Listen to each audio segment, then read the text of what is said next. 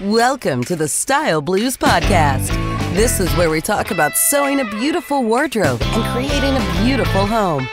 If you have style blues, we can fix it. Your host is Jessica Cramer, apparel designer and blogger at chambrayblues.com. Listen in and let your blues disappear.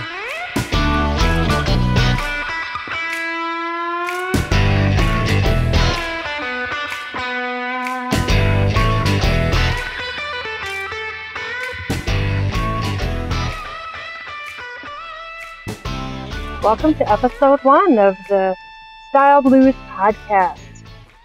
Thanks for being here. My name is Jessica Cramer. I'm your host, and we're going to have all kinds of fun with this podcast. I'm really excited. This has been something on my mind for about the last year, and it's finally coming to fruition, and I'm so excited that you're here with me today. So I wanted to talk a little bit about who I am and kind of the background behind it. For the last 8 years, I have been writing on my decor blog, Designer Sweet Spot, which you can find at designersweetspot.com. And from the very beginning, when I started blogging, I kind of had a vision for almost 2 separate things that I wanted to accomplish with the blog. One of them was a home decor website where you could see all kinds of great DIY projects and tutorials. And the other one was a fashion brand, because that is my background in apparel design and home sewing patterns. And I've wanted to do this for many, many years, since I graduated from college a long time ago. And for the first probably 5 years on the blog, I just focused primarily on home decor and things related to the home, which is going to be part of the podcast as well, which I'm happy to say, because I still love home decor. I love decorating, painting, furniture, and all kinds of things like that. And I have lots of tips and stories to share with you. But I also wanted to get back into my origin with the apparel design. And I thought I'd start by telling you a little bit about how I got into that field in the first place. So I grew up in a small town in Wisconsin way back when, and we didn't have department stores. We had one tiny shop where we could go and buy clothing to wear, and their sizing was very limited. The styles they had were, very small amount of things to offer, and that's where most people shopped. But we had some size issues in our household. My sister was very tall, and I was short and rather round, or shorter, I should say, than she was. And so we had a hard time finding things that worked for us. We did, however, have a fabric store in our small town. It was a great little family-run shop. You could go in there and find any kind of fabric for any project. There was always someone there to help you pick things out, give you selection choices. If we were looking for a swimsuit or whatnot, they could help us find the right fabric and help us pick out even a pattern to go with it. And then we would take our fabrics and patterns and things to a seamstress in town. Her name was Mrs. Kloss, and she was absolutely amazing. She would measure us and make a few notes on the back of the envelope, and then she'd say, okay, come back on Tuesday, and we'd arrive back at her house a few days later, and she'd have this amazing garment ready for you that just fit fantastic. And we literally wore those things until they were rags, because I just loved them so much and they fit so well. Back then we didn't have problems with shrinkage and quality issues that we have today when you go to a retail shop to buy something to wear. So after a number of years of being with Mrs. Kloss, eventually she retired, and we had to drive an hour to the closest shopping mall or department store where we could find something to wear. So somewhere along the line, I had a friend who was interested in sewing, and I remember her wearing this beautiful calico vest with a t-shirt and jeans one day, and I said, oh, I just love your vest. Where did you find it? I'd love to get one. And she said, well, I made it. And she said, well, it's really easy pattern. It's really easy to make. I'll make you one. And I said, well, I'd rather that you teach me to make one. And that was how I got my start. My first sewing project was a little bitty 2-piece pattern for a very simple vest. I learned to sew on a 1929 Singer machine with a treadle where you had to move your feet back and forth to sew. It was not an electric machine. It was a treadle machine where you pump the pedal. They're still around in antique stores today. And I was hooked at that time. I loved it. And I, from then on, looked for things to sew whenever I could. So by the time I was in high school, I was sewing most of my own clothes. And people didn't really know what to do with me. I'd look through Vogue magazines. During the summertime, my grandmother had a friend who gave her all of her old Vogue magazines, and I would page through them and rip out pages and find styles that I liked, and I would sew them for my school wardrobe for the following year. And I'd had friends at school who just didn't understand. They just thought it was horrible that I sewed my own clothes. Like, why in the world would I do that? And it's so much work, and they'd call me Becky Homeki and horrible names. Kids can be so brutal when they want to be. But I didn't care. I enjoyed it, and I still do. So I ended up going off to school and majoring in apparel design. I went to FIT for part of my schooling in New York City. The Fashion Institute is really well known today with the Project Runway and its wonderful success. And it's a great school. It was a good experience being there. At the time, no one knew about FIT. No one knew what it was or what they had to offer. It was really not very well known other than in the design circles. And after that, I worked for a couple different companies. One is a lingerie designer, and the other with a company that manufactured all kinds of different apparel. And I worked in quality assurance. So kind of have a different viewpoint, I guess, because something that's well made is not the same as something that, comes out of a low-end department store where they're trying to stay in budget. So all these things kind of come together, and I'm looking forward to sharing my knowledge with you, and I'm hoping to have some great guests on the show, some people, contacts that I have in the industry. Still, I think it'll be really a lot of fun to talk about the way things work and learn more about the sewing industry and teach you how to sew your own wardrobe. It's a very rewarding thing. Years ago, it was something everybody knew how to do. And it's just sort of a lost skill today. I had a friend of mine tell me that when she was in high school, way back when, everybody sewed their own clothes. It was not unusual. And now it's just people are kind of looking to learn new things, looking to figure these things out. I personally think the quality of things in the stores today is really, really bad.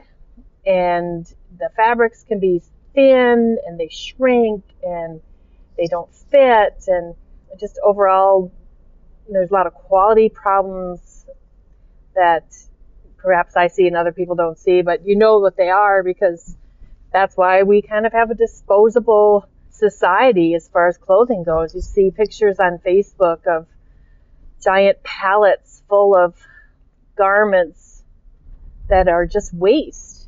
And the reason they're so wasteful is because they're so poorly made and people don't like them. They don't last. They don't wear them long enough. They wear out before they should. And that's can all be changed with some good knowledge and sewing skills. So that's kind of the vision for the sewing end of the podcast. And now I want to cover just a few things that you might not know if you sew or not, about how you can 10 hurdles that you can overcome by sewing your own clothes. Ready? Here we go. Number 1, you can do it. It's not that hard. It's not rocket science. It's just fabric and a machine. You versus the machine, and you can win. I can teach you that. There are little things, little red flags about sewing machines that once you know what they are, it makes everything so much easier. And the same with the fabric.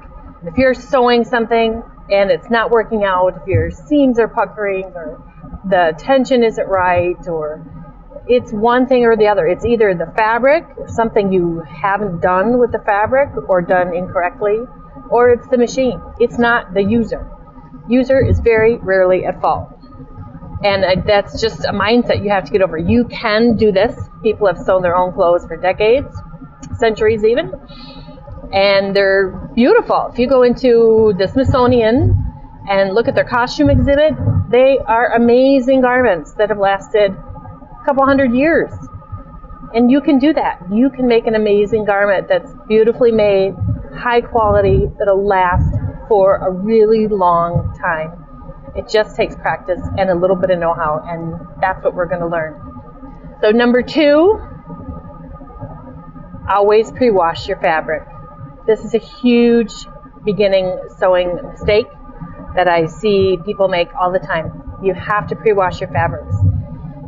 When you're in the fabric store, those fabrics have been through a lot of manufacturing and finishing processes.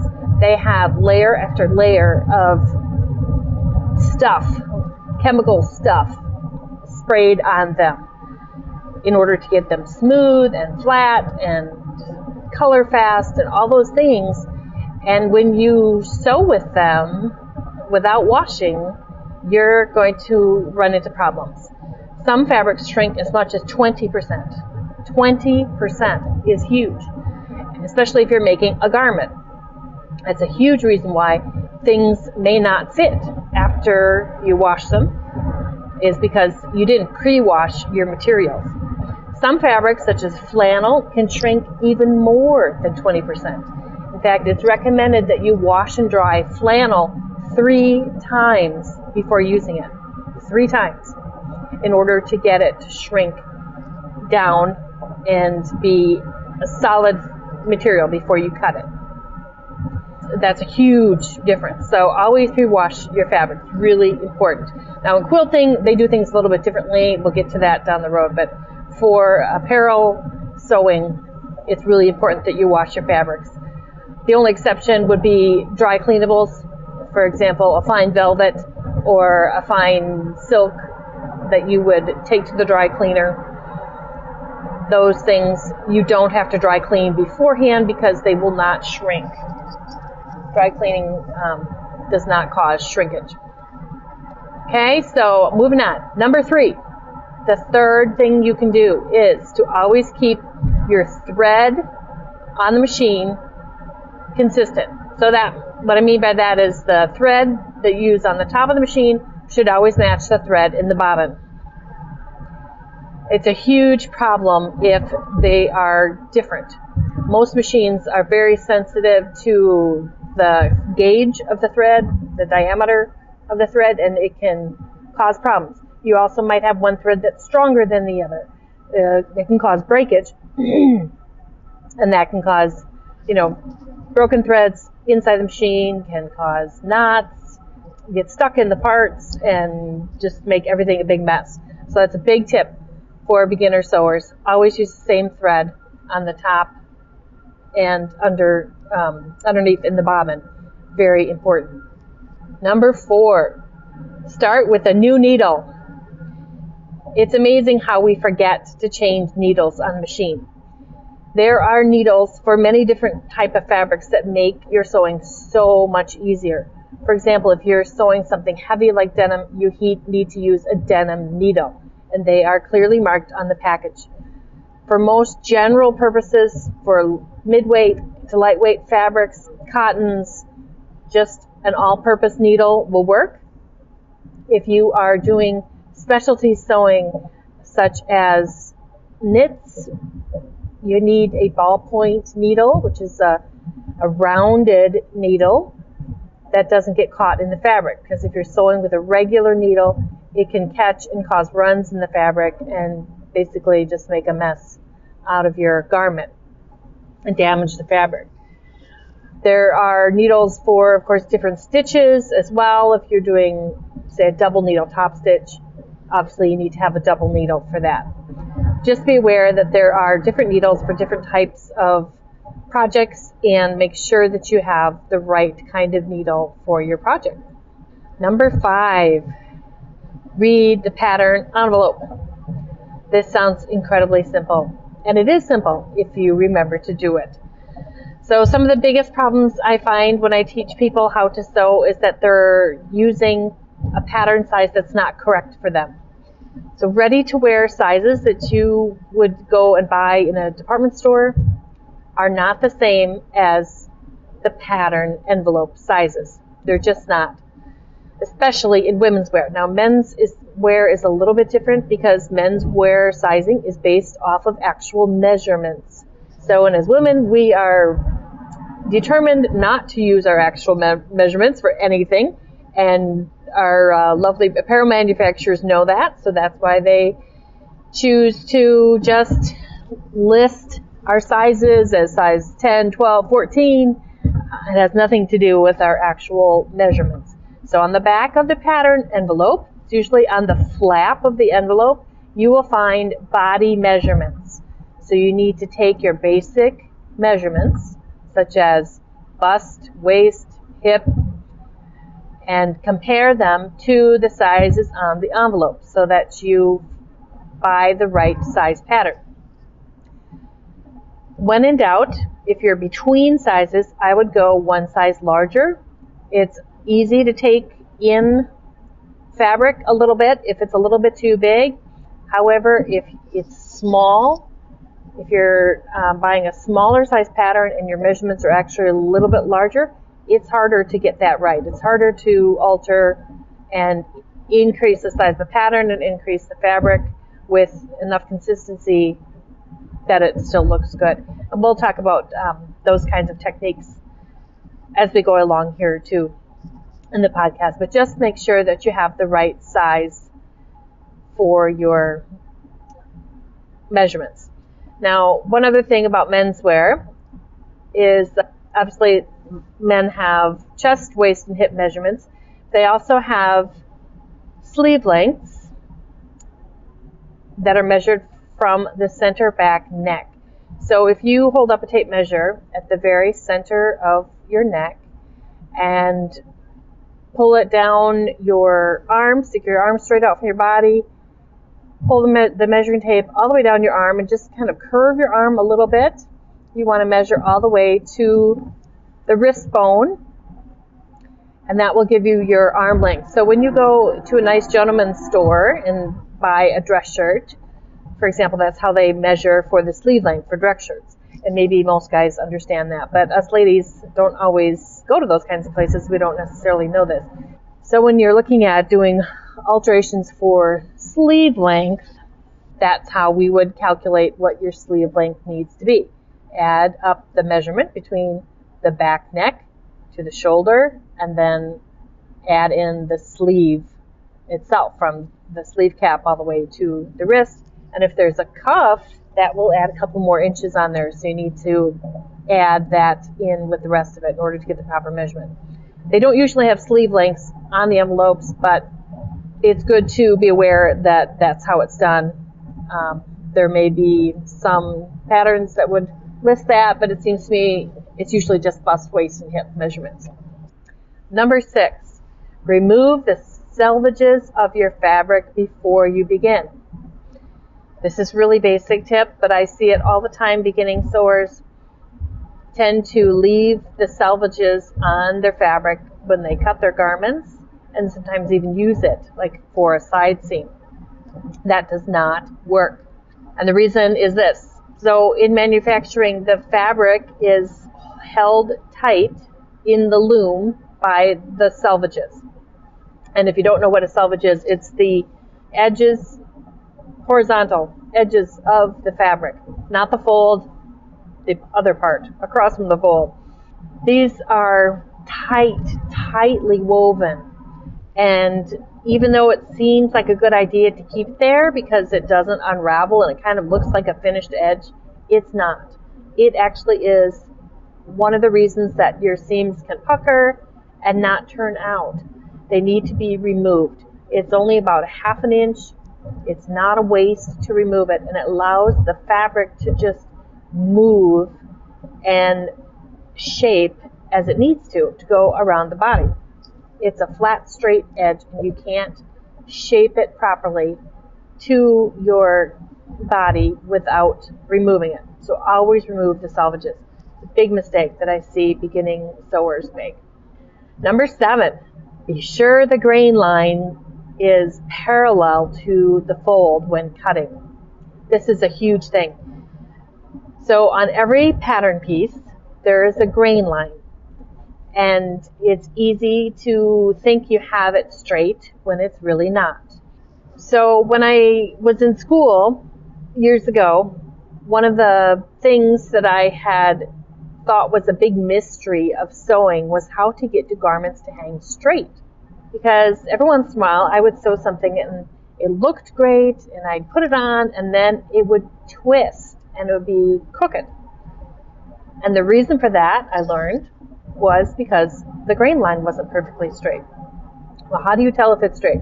So when you're laying out your pattern, you need to measure the distance between the grain line marking and the fold of the fabric, both ends of the marking. So on, say, a pants pattern, you might have a grain line arrow that's maybe 12 inches. You need to measure the distance between the fold and one end of that grain line, and then again between the fold and the other end of the grain line. Because if it's off, even by a quarter of an inch, it will make a huge difference in your garment. It will not hang properly, it will not fit properly, and you'll be really frustrated. So that's a big thing for beginning sewers, and we'll have video tutorials and things as we go along in the group.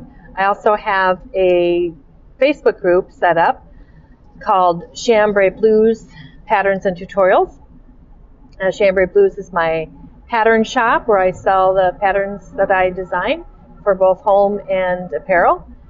And we have a Facebook group where we can share our questions and share our successes in there. You can post pictures of things that you've made or things that you're struggling with. You shoot me a picture of your pattern, your directions, and where you're at. If you're confused, I'd be happy to help you out with that. So it's a great community, and you can find it at Facebook /Chambray Blues Sewing Patterns and Tutorials Groups.com. So make sure and join. In 2018, we are going to start with a sew-along, a monthly project, which I'm really looking forward to. We're going to do some great things. I have plans to cover a bunch of different types of sewing. We're going to start with some ready-to-wear and do some lingerie and some dresses, maybe even get into some tailoring techniques towards the end of the year. So you don't want to miss out on any of that. And we'll have video demonstrations of a lot of these things that I'm talking about here. If you're a new sewer and doesn't quite come together for you yet, it will. So make sure and find us in the group. Okay, moving on. Number 8, service your sewing machine. This is so important. If you have a machine that was been a hand down or something you got in a thrift store or it's your mother's machine, or it could be that the reason they gave it to you was because it wasn't working. If you have not had it serviced in the last year, you need to take it in right now. It is really important, and it costs you only a few dollars, probably $30, $40 to have it serviced, to make sure everything's working the way it should. It's a huge thing to have a machine that's in good working order. It doesn't matter if it's a used machine. Used machines work great for the most part. And it doesn't have to be a brand new fancy machine, but it does have to be in good working order. If you're not sure how to work the machine, someone in the sewing shop can help you with that. They can show you how to thread it. They can show you how to put the bobbin in. They can show you how to change the needle. Just basic things that you may not know if you don't have a manual. Of course, a lot of people can look things up online too. You know, if you have a Singer 190, you can search for the manual online. and find it, and even video tutorials of what to do with the machine that's not working. But it's really important that it gets regular service if you're going to do any kind of serious sewing. Number 9, you don't need to have a million different machines unless you sew professionally.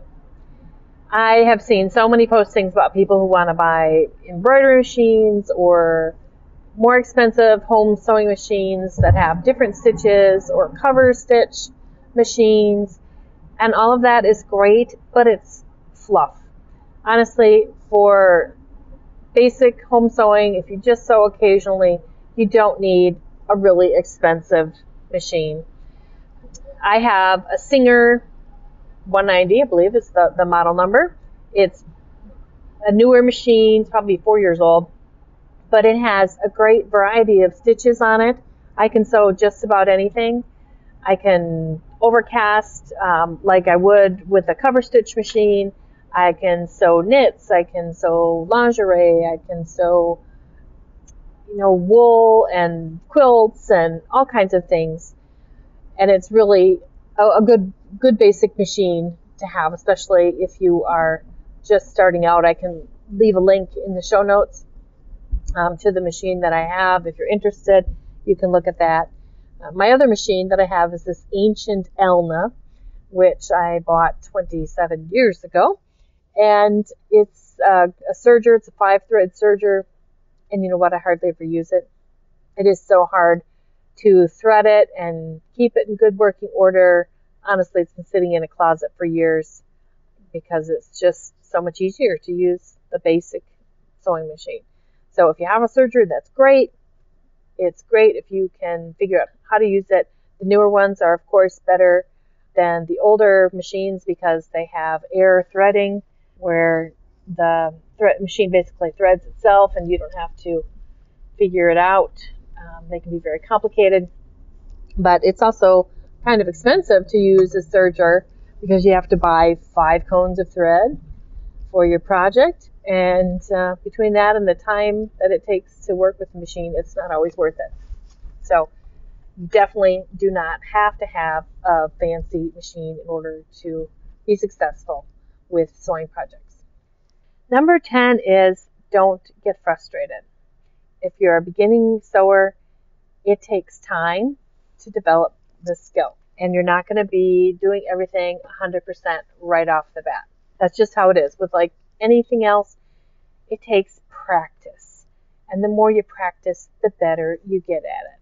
That's just how it is.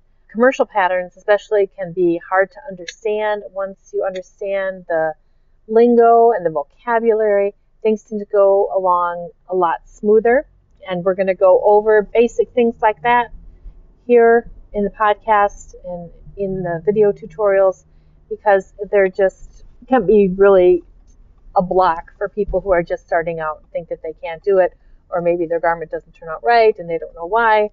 It just takes practice. And I have some patterns that I've sewn 2 or 3 times before I really got them to come out well and really like the result. And I sew a lot. I've been sewing for so many years. So it's a huge, huge thing to just have confidence in yourself. You can do this. You're learning. Don't let unkind words from other people bring you down or make you lose encouragement, because you can do this and we can help. So that's all I have for today. Thanks for stopping by. Made it through the first podcast. Yay. And there will be many more. I will see you next time. You can find me on my home decor blog at designersweetspot.com. That's designersweetspot.com. And my pattern shop is chambrayblues.com. And I'm on Facebook. If you need to send me a question, if you'd like to leave me a review on iTunes, I would love that. Love to know how I'm doing. Also, if you have any suggestions or topics that you would like covered in the podcast, shoot me an email at info@designersweetspot.com, and I would be happy to hear from you. Thanks so much for stopping by. Have a great day. We'll talk to you next week. Bye. You are listening to the Style Blues Podcast. If you have questions about this episode, you can contact us by email, info@chambrayblues.com, or visit our Chambray Blues Sewing Patterns and Tutorials Facebook page and group. Don't forget to leave us a review on iTunes. Until next time, style those blues.